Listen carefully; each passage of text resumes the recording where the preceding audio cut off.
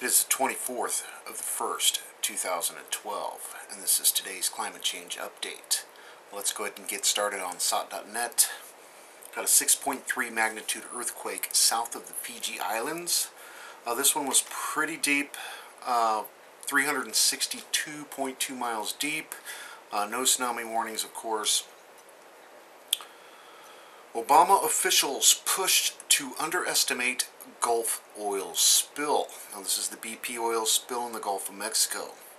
Amid the worst accidental release of crude oil in human history, the Obama administration sought to undermine its own scientist estimates of just how much oil was gushing into the Gulf of Mexico. A newly disclosed email reveals. Obtained by a Freedom of Information Act request filed by the advocacy group Public Employees for Environmental Responsibility, the message shows how the White House, the National Incident Command, and the Department of Interior recommended scientists with the U.S. Geologic Survey lowball their estimates in public statements. The agency was able to determine that at least 25,000 barrels of oil were gushing out of the damaged BP well in the Gulf, an estimate they said would be on the low end of the spectrum.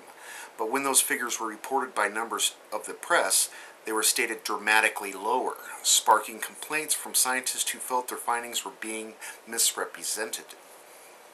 The email author, Dr.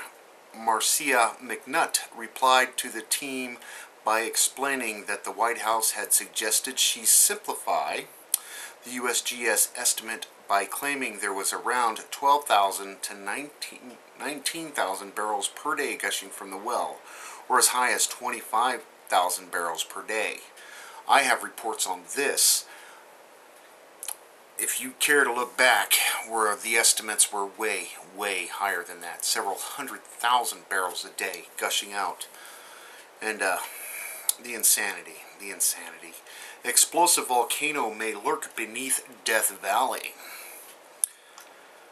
California's Death Valley, already one of the hottest places on Earth, may have the potential to get a whole lot hotter and live up to its name in a surprising and possibly scary new way, according to new research. Basically, they're saying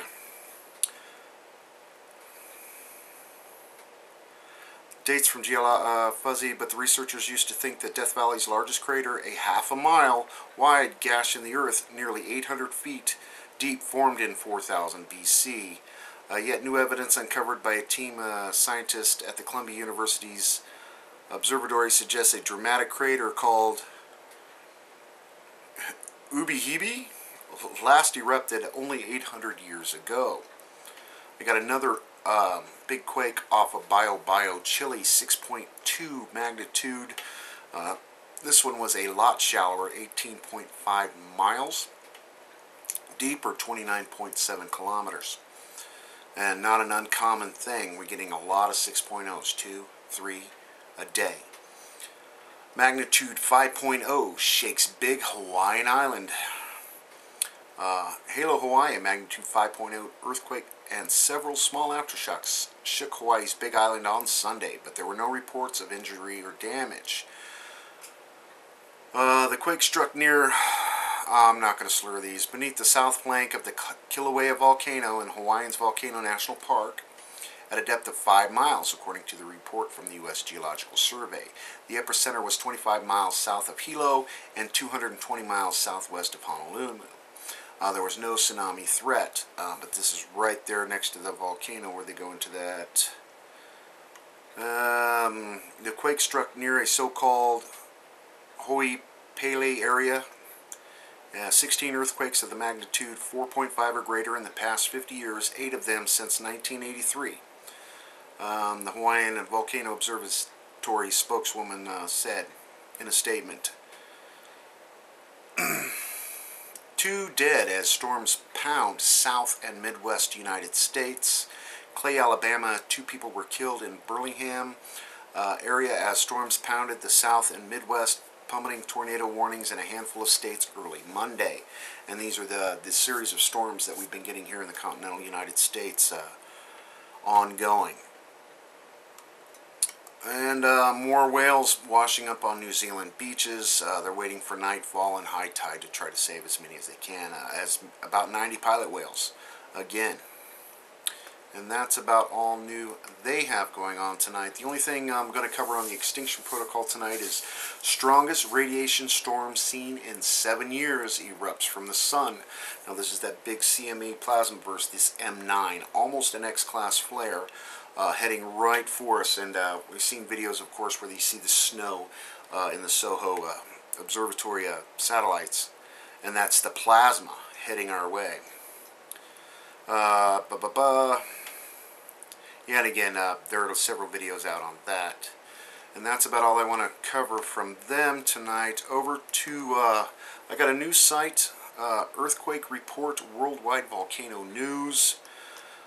Today, they've got the Hawaii Kilauea volcano earthquake and eruption.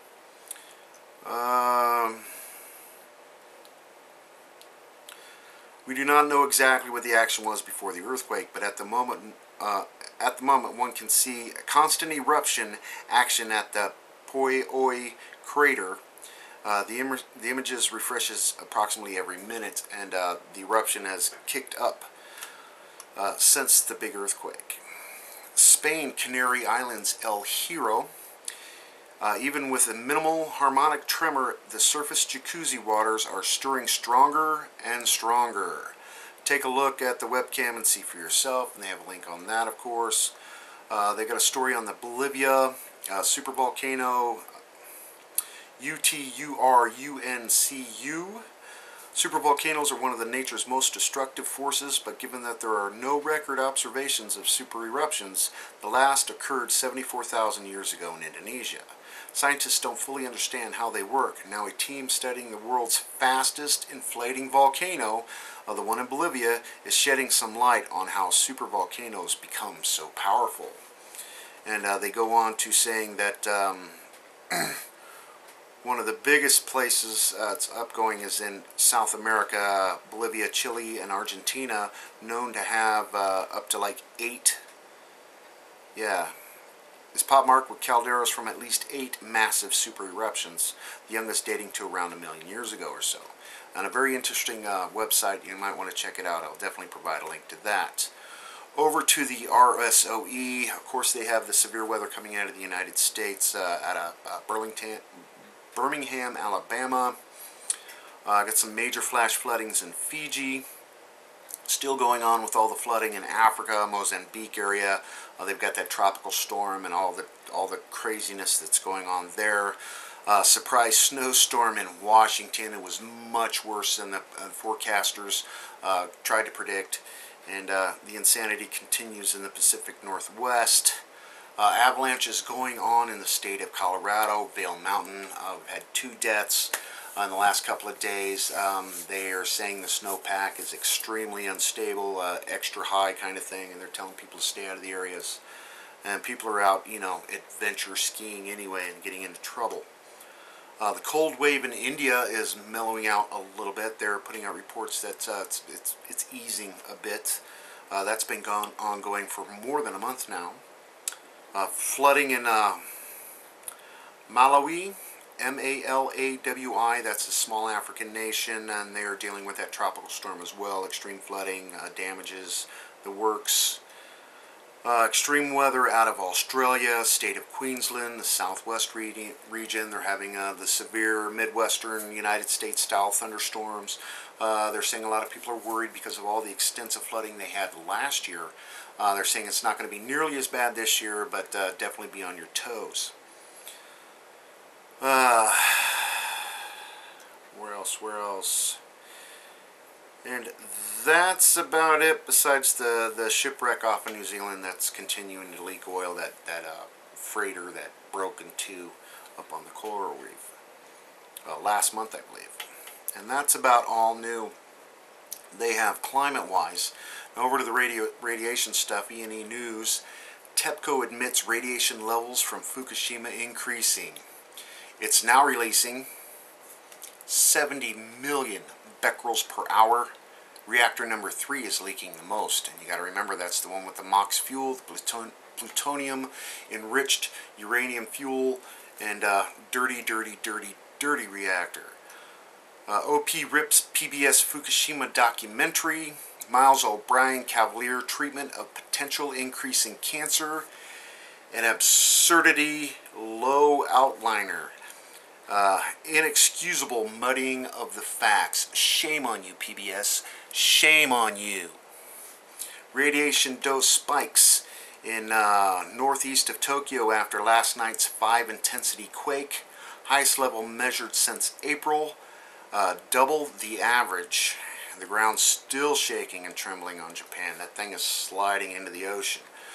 Japan today, police especially needed in Fukushima evacuation zone. 750 officers will be assigned to the disaster area. Government's asking for volunteers who are single. Now, I've heard reports where people have actually broken into the exclusion zone, hit the ATMs, and took all the money out of the ATMs, and all this radioactive money is circulating throughout Japan. No telling where this highly dosed radiation money is. And so if you're holding into any yen, definitely put it to the Geiger counter. Government's ignoring actual radiation exposure of Fukushima workers. Cast doubts on adequacy of current system. The insanity continues. Fukushima nuke plant intact after quake, 5 of 7 on Japan scale, strong enough to make hanging objects swing violently and most unstable ornaments fall. You gotta remember, reactor number 4 is cracked, and Arnie Gunderson's worried about that thing falling down, and if that goes, we are in serious trouble. Not that we're already in serious, serious trouble. NHK, no records of government meetings on Fukushima. Decided evacuation zones, food restrictions, more violations of the law, question mark. Also missing for meetings with TEPCO, and they have a video on that. Fukushima worker, absolutely government has the meeting records. Wonder why they hid it. Government withheld estimates showing energy surplus in Japan. Led to officials approving reactor restarts. No renewables included in public estimate, so they didn't put any of the renewable energies, the solar, the wind power, into their estimates as far as their power outage. Japan is doing just fine without nuclear reactors. The whole world needs to shut down the nuclear reactors. They are a crime against humanity, and if you support nuclear energy, I feel sorry for you. That's just insane, insane. You're going to kill us all. They didn't bleed and hair didn't fall out yet. So many were deathly exhausted. Doctor on internal radiation exposure. And of course they've got the 5.1 quake that hits Fukushima 30 minutes after a 4.5. Again, a very unstable area. Continues. United States Museum makes it clear that art will not go to Fukushima because of radiation. That's strangely ironic, isn't it? And NHK on March 12th, they're reporting, oops, we're not supposed to say that. Fuel rods are exposed, and the director cuts off the reporter, and then the reactor explodes 3 hours later. Now, this was reactor number 1, and they have the audio on that where you can actually see the subtitles and see what they're going on about. That is it all I'm about to throw at you tonight. Here we are going into 14 minutes already. Of course, if I missed anything, please leave your comments or attach your videos below. Thanks for your support, everybody.